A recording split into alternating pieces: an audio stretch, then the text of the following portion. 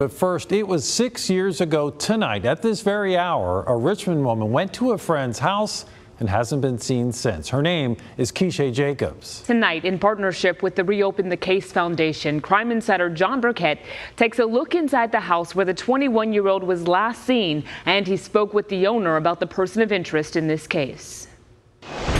This was the last known place that my daughter was seen. Keeshae Jacobs, she was 21 years old at the time of her disappearance. There has been a person of interest in this case. He was convicted of another crime in that house, strangulation of a woman. The girl was tied to this bed. The red flags have got to be going up all over the place. Abduction. This is our guy. He is a predator. I believe he gave her to someone. I believe my daughter's out there somewhere. Now, a woman who lived in the same house reached out to us after seeing our story. Have you ever thought to yourself, maybe I could have done more and Keeshae would still be here, or? Yeah, definitely. I talk to her 2 and 3 times a day. This is not my daughter. And to go, this is the 3rd day not hearing from her is tearing me up because this is not her. To do is hear her voice and know she's okay. But my fear is that she's not going to come home, and I'm not going to tell her that I love her again.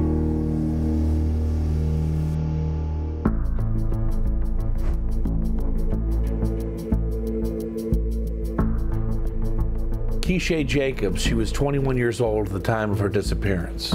The initial detective on the case was Detective Billy Thompson at RPD until he retired about a year ago. Right now they're kind of taking a two-pronged approach. They have a homicide detective assigned to it and a missing persons detective assigned to it. The missing persons detective is Clarence Key, and the homicide detective assigned is Anthony Coates. How important is this house in this investigation? Well, the house was very important because this is where she was at. She was dropped off here. We know she was inside. So it was very, very important. A lot of evidence was recovered inside and outside. So that's where we're at. That's where we're at, yeah. After about a year of doing stories on Keeshae's disappearance, I learned of a person of interest's name. We were reluctant to report it at the time because RPD asked us not to, but now 5 years into this thing, almost 6 years. His name is Otis Tucker. He went by Omar. But yeah, his name was Otis Tucker. I just recently found out he was in Florida. My most concern at this point is him doing it to somebody else, or by the time the Commonwealth attorney decide to press charges or do what they need to do, he's gonna run. And it's gonna prolong the process when they should have locked him up or kept him in jail when they had. Otis has been questioned by the police but not officially charged for the disappearance of Keeshae Jacobs. He is also convicted of a crime in that house of strangulation of a woman and also bodily harm. He was accused of rape, but that charge was dropped due to a plea deal. If you can, tell me about, there was another person this guy was arrested for and ended up serving time for. Yes, there was an incident that was found out during the investigation of this case, and the person of interest is I would probably say he is a predator. So. We were interviewing the new detectives on the case when the homeowner, Karen G, came up and asked what we were doing. And when we told her, because she has a similar story in her family of a missing person that was found dead, she offered to let us inside. Let's get you out of this rain.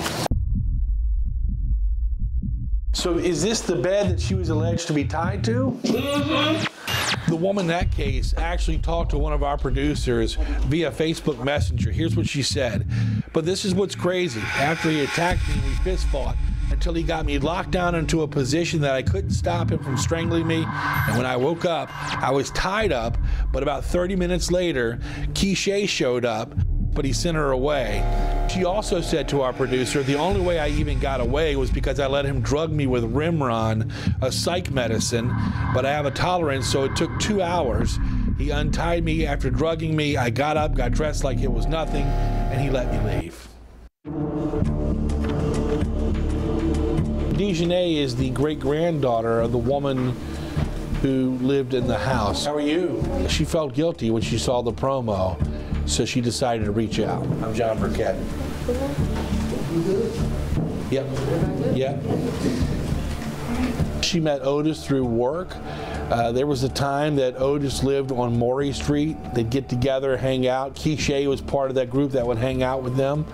But eventually, it got to a point where they needed to move. That's when she suggested Great-Grandma's place in Churchill. I would say not even a week went past, and I called the police and tried to get him removed from my great-grandma's house. They basically was like, he's basically a resident. They couldn't remove him from the house. And I'm like, well, he hasn't been here 30 days.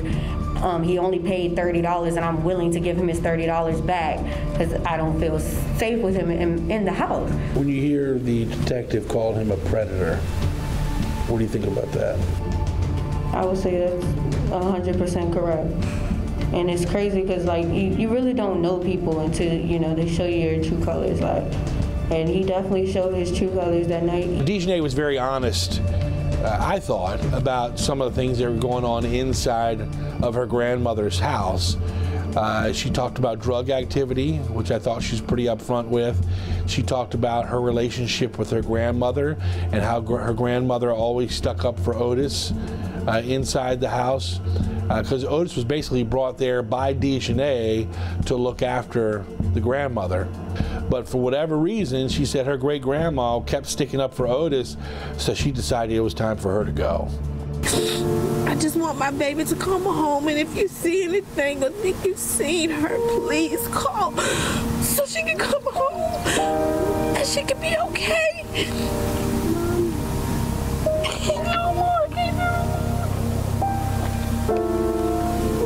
In the years past, I've grown to know Toni, Keeshae's mom. This woman has been through a lot. She needs closure. That's the bond. She needs closure for this one, and I think both me and Detective Key and Detective Thompson, we all feel the same way that we really like to close this out for her. Basically, the bottom line is that you can put a case together, but we put the case together, Commonwealth Attorney prosecutes the case. So it's just a matter of what they feel that they can do with the case. So I know he gave the information to the Commonwealth Attorney, and the Commonwealth Attorney that had it since April. And I've been calling and I've been calling and I've been calling, and they keep telling me this is a process. What kind of process do you need? It's going on 6 years. September 26th will be 6 years. You know, Keeshae disappeared in September of 2016. Her son was murdered at the Motel 6 on Midlothian Turnpike months later. I'll never get to tell my son I love him again, and I'll never get to hear it again. And I'm just praying Keeshae comes home so I can tell her I love her. The guy that was serving time for her son's death, the killer in her son's case, is already out and about. He's already served his time and he's out. Just over the course of reporting this story for the last 2 months, I feel like we've made a lot of strides in this case, and I think we're getting closer and closer to figuring out exactly what happened for Miss Jacobs, and I think she feels it too. Just by talking to her on the phone, I think she feels like we are getting closer to answers. You know, tonight, when this airs, this will be the 6th anniversary of her daughter's disappearance. So, in my opinion, it's 6 years too long, and we need some closure for this woman.